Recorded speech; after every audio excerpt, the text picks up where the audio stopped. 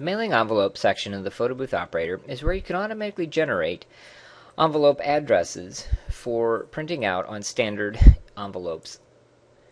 When you first click on the mailing envelopes, you're presented with the option of what information you would like to use to generate your envelopes, and you can either use the addresses that are in one of your mailing lists, or you can use one of the predefined ones, such as clients, venues, operators, or partners. We're going to go ahead and send out to our clients. And then, like other areas of the photo booth operator, you have a chance to refine and drill down further within the list.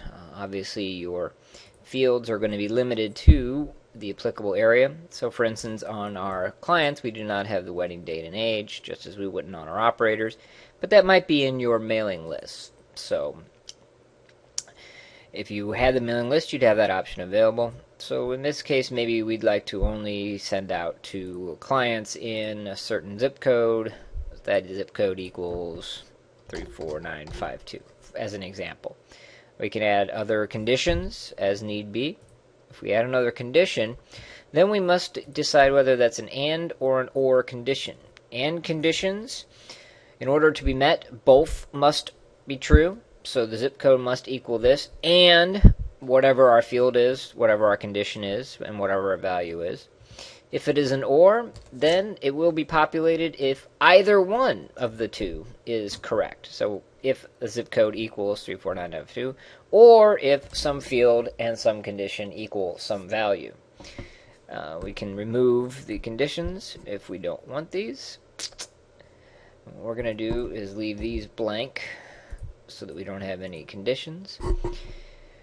We get a nice little preview of what our envelope is going to look like down here. This is recipient line, recipient address, city, state, and zip. And we do have the option to include from information. If we click yes, then the photo booth operator will populate that information.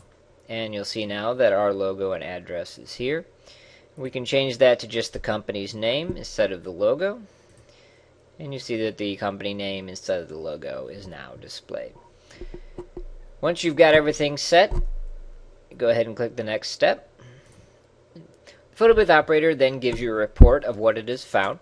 There were 140 different clients to choose from, and 136 had full addresses. All of those addresses will now be listed here, and they'll all have a check mark by them, except the ones that do not have a complete address. So in this case, Jennifer McConnell does not have an address or a city, does have a state, but doesn't have a zip, and it is not selected.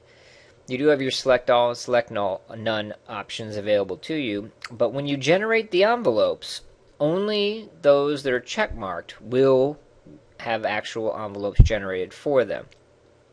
This gives you a chance to whittle down even further. Say, for instance, you just want one. You want to send one envelope to Jeff Simfer here. You could just select none, select Jeff Simpler, and then when you generate the envelopes, only that envelope will be generated. After you click Generate Envelopes, the photo booth operator says one label has been printed because we only had one check mark.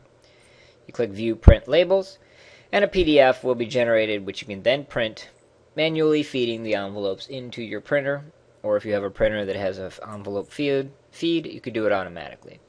We can also change the criteria if for some reason we did not get the printout that we wanted exactly.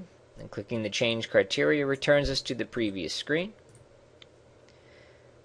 And then we can make our adjustments there and click Generate Envelopes to create the new PDF.